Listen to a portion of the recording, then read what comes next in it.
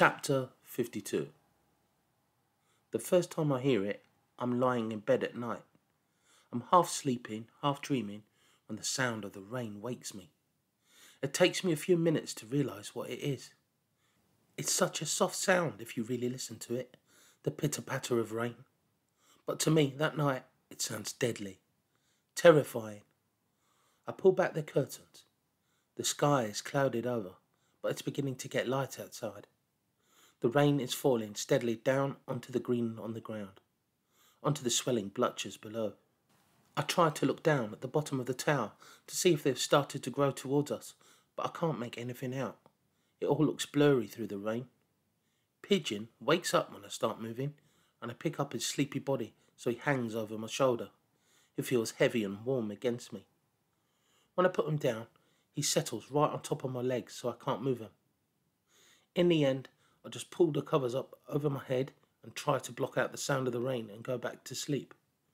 All I can do is wait for the morning and hope that it's stopped by then.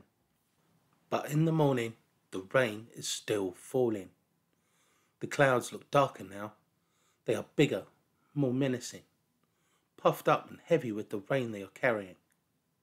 I have a feeling of dread in my stomach. I know the rain could stop and we might be all right. I know that people could be coming to rescue us at any time. But I also know that both of those things might not happen. That this could be the end for us now. And there is nothing that Mum or Obi or Dory or Ben or I can do about it. Our tower will fall down and we will be trapped inside it. I walk slowly to Dory's that morning.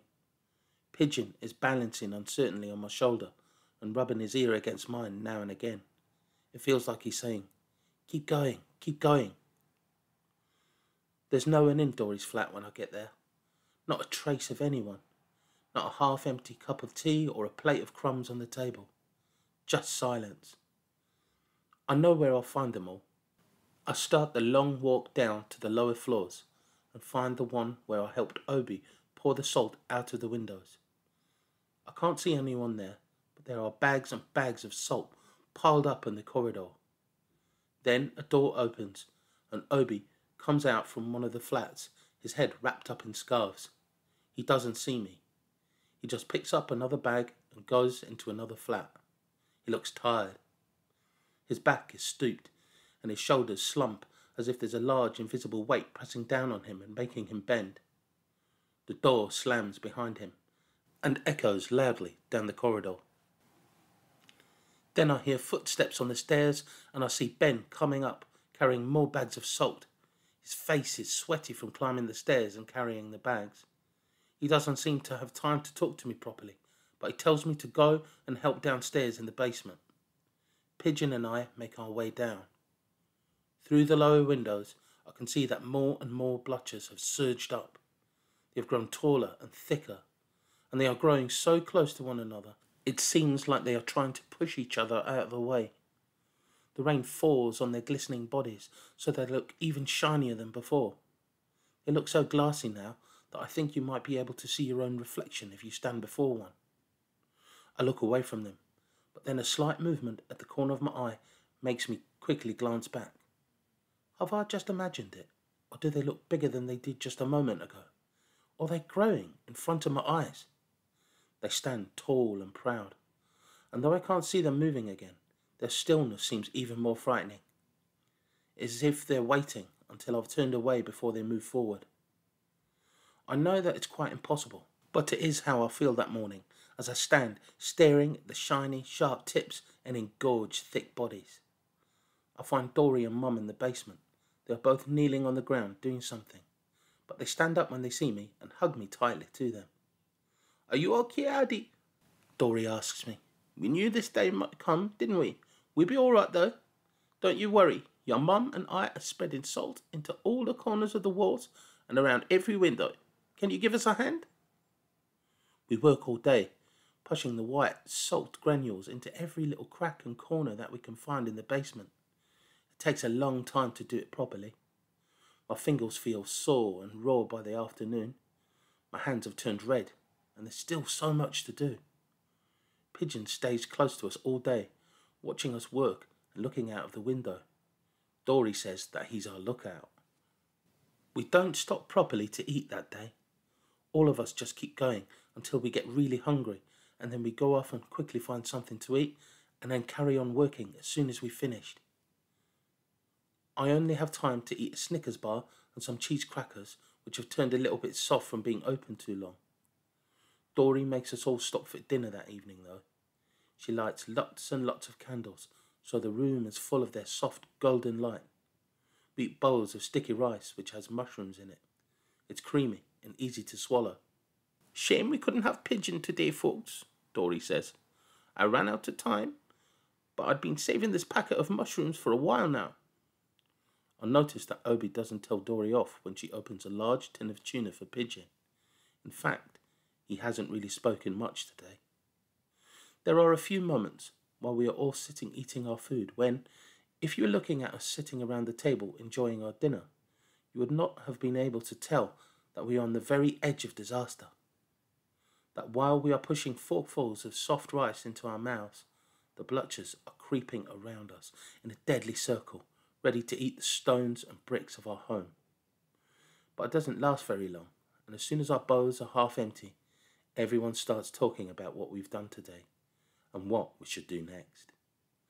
Mum and Dory say that the basement has been salted so that they will move to the next floor up now. Obi says that the Blutchers haven't moved much further today, but as soon as we stop putting salt out, they will come closer.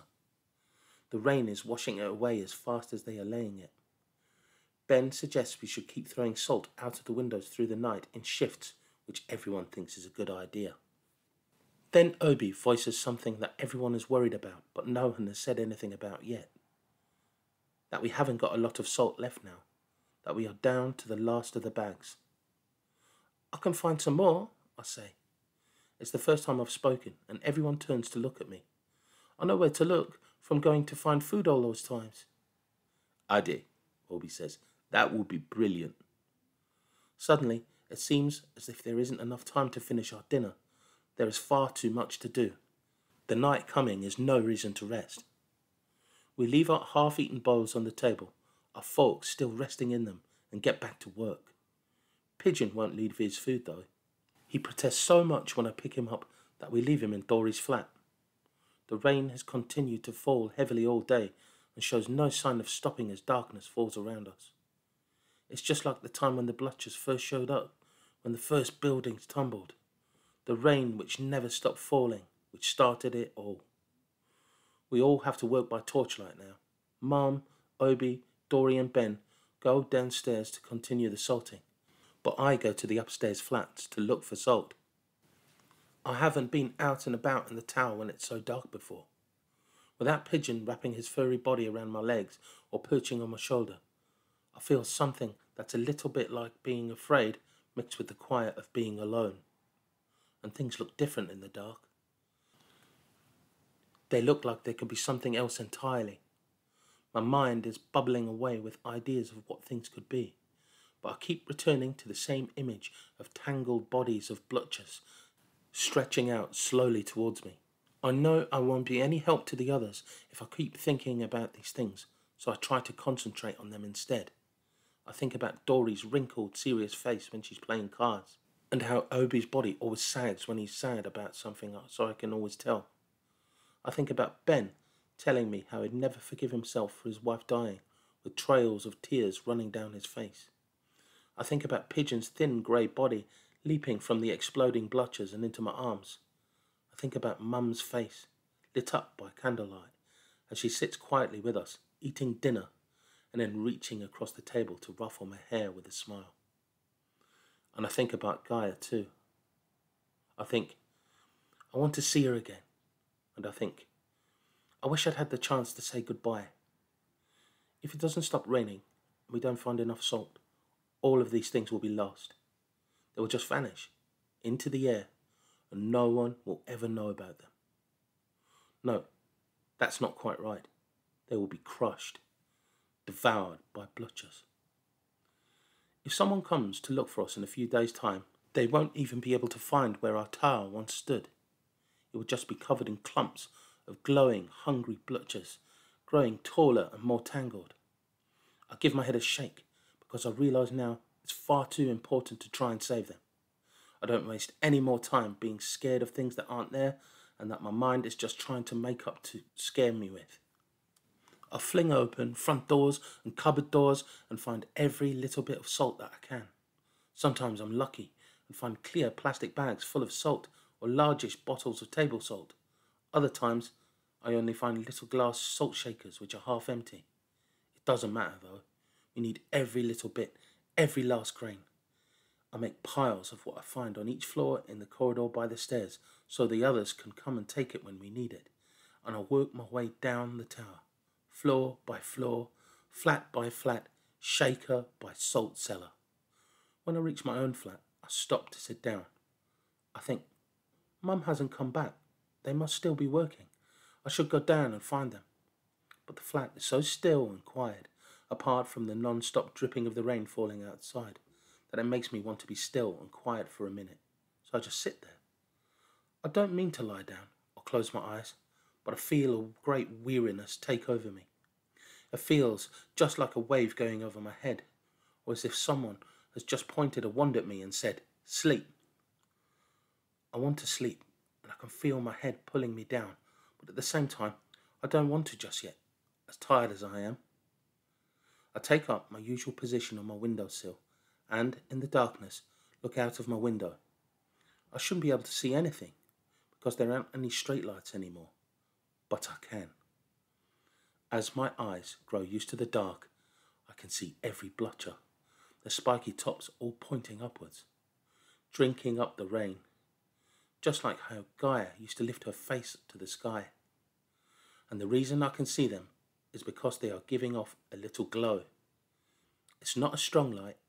It's a bit like the stars that you can stick on your ceiling that glow in the dark. Maybe not even that bright, but its light is enough that by sitting there at my window for a little while, I can see them. What I notice next is stranger still. I realise the trees themselves are giving off a glow too. It's not as bright as the light from the blotchers, but it's there nonetheless. And if I look even closer, I can see the glow coming from the grasses and the bushes in the ground, from all the plants that are not blotchers. They are all connected now. They have become part of the blotchers, and the blotchers have become part of them. It makes my head feel dizzy to see the whole world glowing like that, because as afraid as I am of the blotchers, and as sad as I am about all the people who have died because of them, looking at them tonight, I still find them beautiful. And now the trees and the grasses and the bushes are part of that beauty too. A small voice in my head wishes that we could both exist together, that the spores didn't catch in our throats and kill us, and that we lived in wooden houses that they wouldn't feed on. It's a silly thought though, and as soon as I think it, I dismiss it, as if I'm blowing out the candles on a birthday cake.